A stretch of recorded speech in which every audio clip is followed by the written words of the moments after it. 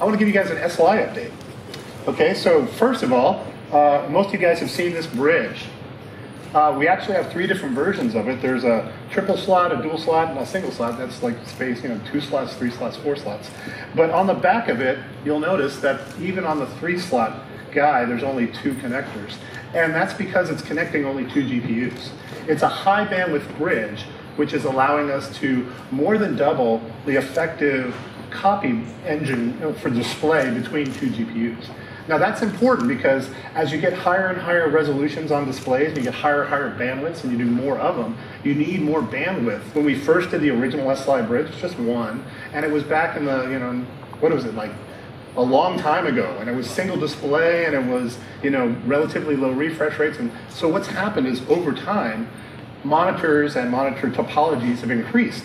So we've had to transfer some data over the bus. Now with this new bridge, we're dramatically increasing the available bandwidth, and so now we can support surround. We can support, 5K at 60 hertz. We can support, all kinds of high-end monitors and do perfectly interleaved transfers. Yes, sir. Are each of these only connected to 2 cards? They are in fact only for 2 cards. Stay tuned. Okay, now would be particularly challenging, or otherwise I would hope you do it, to make it flexible so that you don't have to have 3 separate things, just if you're playing with your configuration, your card configuration. Which 3 things? 3 different individual units. Oh, yeah. This is purely based on your card spacing, right? You're saying, well, we've got 3, wouldn't it be better if we just had one that was flexible? Yeah. And the truth is, at the end of the day, the rigidness of this is necessary to get the bandwidth up where we need it to be. Okay. If we could make it sort of a floppy thing that we only had to do one, we certainly would. If you think back on our original SLI Bridge, it was kind of that floppy thing. I mean, we have rigid versions of it, but then we have these floppy things. So this is much, much faster. And it's got 2 links that are connecting the top of the cards. And that's necessary for things like 4K at 144 hertz and surround. Yeah, so this is forward-looking, okay, but it is for 2. Yes, sir, Kyle Bennett. You're not going to support 3 and 4 card SLI? That is an excellent question. I will answer in just 1 second. Yes. So this is before and after. If you look at this, I'm showing you 1080 SLI on the new bridge and 1080 SLI on the old bridge. What's happening here is 4K surround. So we've exceeded the bandwidth that's available on our traditional existing link. And a lot of people have complained about this experience. It's been something that we've wanted to fix for a long time. But again, what happened is we ran out of bandwidth on the bridge. We could not do the transfer. This is an FCAT chart. For those of you guys who know about FCAT, we're looking at the display. It's actually not like fraps. It's looking at the display time. And you can see the black kind of going up and down. Each one of those is roughly equivalent to a PCI Express transfer. Whenever you're doing a PCI Express transfer, you're going to hit bottlenecks with other stuff that's going on. And depending on how your system's configured, you're going to get variation in when you receive the data so that you can display it. With our bridge, all that goes away because it's a dedicated path for just the display. And you can see the blue line is dramatically tighter. And that tightness gives you a better experience. Tom, Yes. does the price go up for the bridge using the same setup? Well, the question is for anybody over there, maybe my boss, does the price go up on this versus the old bridges? Do you know? We haven't determined Yeah. prices. Yeah, so we have not announced pricing on this guy. One thing we are doing is we're making the design collateral available for our partners, so everybody who wants to make a bridge like that will be enabled to do so, including the guys that make the fancy bridges. Now, partly the reason this is all working is because Pascal has faster I/O, right? This bridge is a Pascal bridge. It doesn't do anything if you put it on Maxwell. Okay. Now, also in our control panel, we'll be informing users, hey, you've got a slow bridge. If you connect your slow bridge on Pascal and you're trying to do a configuration where it matters, we have a pop-up in our control panel to say, think about a fast bridge. Yeah. Over here. Over where? No, in front of you. Yes, Kevin. Are you using NVLink? No, this is not an NVLink bridge. This is an MIO display bridge. NVLink is actually a memory interface. So we're using a display interface here. Yeah, that's where we're at. Okay, so for the sake of time and lunch, I'm going to move on. This is going to Kyle's question, okay? Now, to understand what we're doing with SLI, you kind of have to understand a little bit bigger picture, right? Microsoft has a couple of modes of multi-GPU, and it's been largely confused, and we've seen a lot of sort of confused press and things. I'm going to try to give you my view. Okay, there's actually a lot of confusing, contradictory language in the documentation as well, so this is just my view. There's a mode of working with GPUs that's called multi-display adapter mode. And what that's talking about is not multi-display, but multiple display adapters. Okay, and in this mode of software, the application is responsible for managing whatever algorithms you want. The GPUs are effectively independent, right? They don't, there's no like driver that's doing any secret sauce. In this mode, it's completely up to the application. What that means is you can have a number of adapters, which is the software visible structure, that is however many GPUs, and they can be from any company, and they can, it's basically whatever. In this mode, you cannot use our bridge because you don't know about the bridge, right? The bridge is not exposed in multi-display adapter mode. And lastly, you can support any number of GPUs. Now there's another mode that's called linked display adapter mode.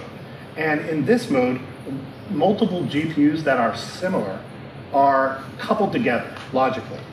And Microsoft is relying on somebody, in this case the driver, to present an abstraction to the application. Okay, so the abstraction is here in the first column. Let's call that implicit SLI. This is what we're used to, right? NVIDIA implicit SLI means we're going to do the work to sort of say all the GPUs that are on NVIDIA that are all together the same type that meet our requirements so that we can make them work well together, they're going to be presented to the application as if it were one GPU. We do the work through an algorithm called AFR to make SLI work, right? And that is a difficult challenge because honestly, applications are changing. They're becoming more and more complex. And as they become more and more complex, we're finding that getting good results for more than 2 GPUs is very, very difficult, right? So what we've said for Pascal is, you know what, we're gonna focus our energies on doing 2 GPUs extremely well. And we're communicating to the market that this is a software architecture kind of issue.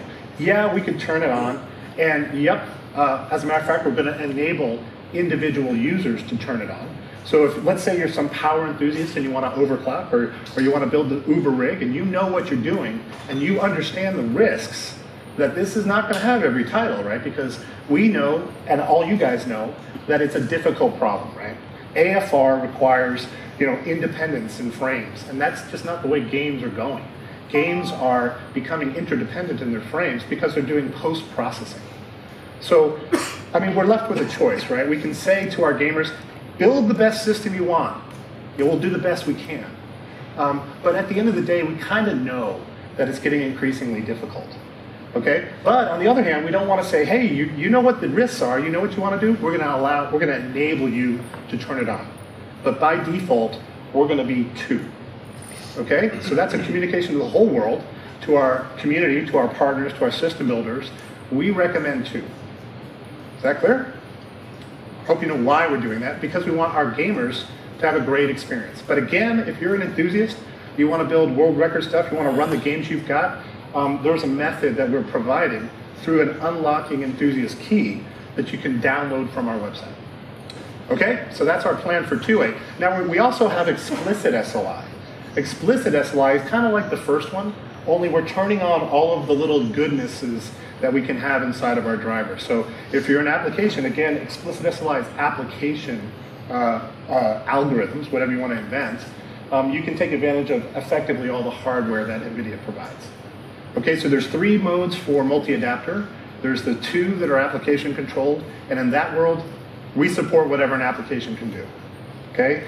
In the middle mode, where NVIDIA's committing to do a great job to make games work in general, we got to make that more tractable, and that means 2. Okay, any questions on that? Yes, sir. Well, oh, we got to go? We got to go. Oh, all right, yes. Okay, this is Kevin from Tech Radar. Hey, Kevin. It's not really a question, but More not like a directly. comment? You're just going to cut on me? I'm feeling a little vulnerable right now. I'm wondering if you guys have started testing SLI with other graphics cards, not 1080, like say 980, and the user just upgrades? Because DirectX 12 allows you to be more flexible with how you can SLI. Yeah. Well, I love that question because it brings me back to the table. Okay, now what you're describing is the left-hand column.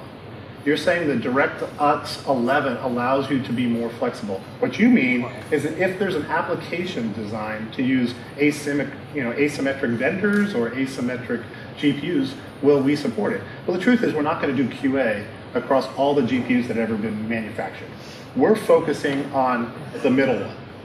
With the middle one is 2, and the middle one is 2 of the same. Now, we're also going to make sure that our GPUs work well together for the other modes. But it's not an investment that we're willing to make sure that we work with every graphics card in a mode that we don't control the model, right? That just doesn't work. So to answer your question, I think that you need to dig deep into the model to really understand it. Yes, sir. 2 quick questions about the enthusiast unlockable 3-way and 4-way. Yes. So first, does that mean that you need to use the old slow SLI bridges? No.